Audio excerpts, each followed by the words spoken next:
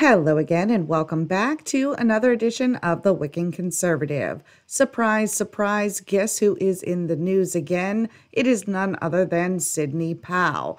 According to this CBS article, Supreme Court upholds sanctions for pro-Trump lawyers over 2020 election suit.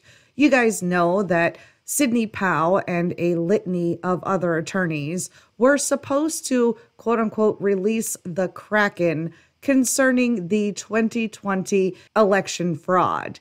With that being said, none of those court actions actually came to pass.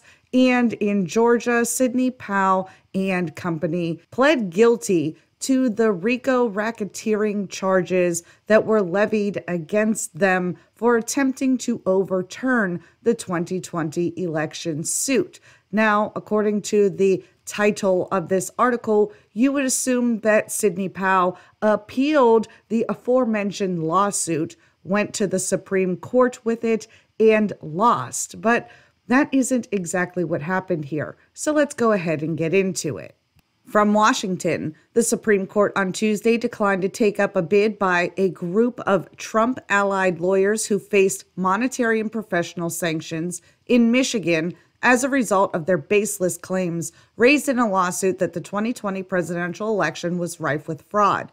The one-line order from the High Court rejecting the appeals brought by the lawyers Sidney Powell, Lynn Wood, and 5 others leaves in place a decision from the U.S. Court of Appeals for the Sixth Circuit that partially upheld the penalties imposed in the wake of the last presidential contest. The reason we know that this title is full of it is because they literally say it in their opening statement. The Supreme Court did not take up the bid for appeals. Instead, they left the lower court ruling as the partial settlement that it was. The issue here is that Sidney Powell and Lynn Wood and the 5 other defendants have a bit of trouble defending themselves in this lawsuit when they already pled guilty to criminal charges. But I digress. Let's continue on.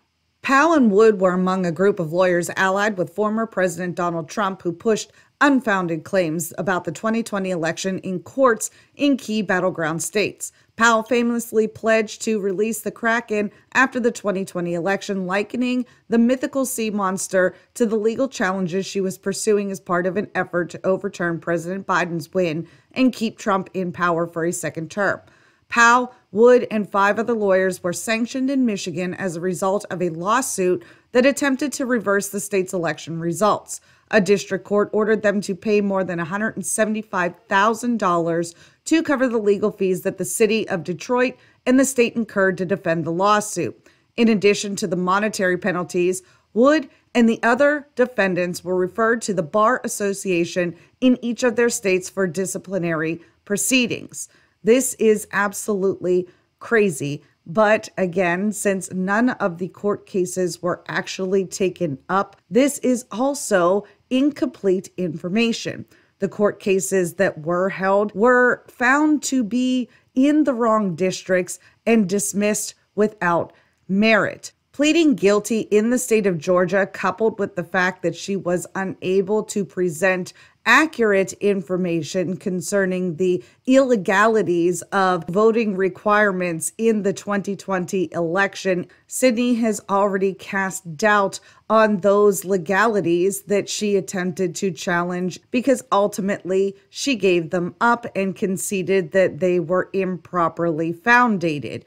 When you claim that your court proceedings are improperly founded, then it only goes to reason that the other courts that you seek relief from will eventually rule against you.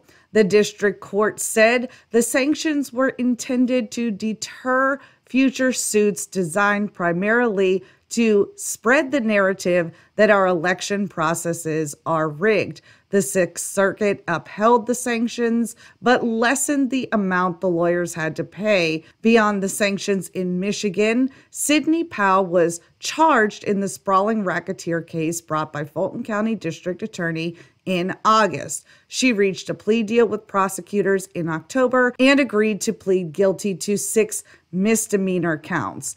Therefore, everything that I just told you is 100% accurate. The narrative was set for Sidney Powell. The legal charges that were an issue in 2020, she allowed them to hijack, and then she pled guilty to the narrative in the state of Georgia. But nobody is going to be talking about that because they've already written Sidney Powell off. Do not believe the people who are saying things that you like, but not acting upon them. But that's all I have for you guys today, and I will catch you on the next one.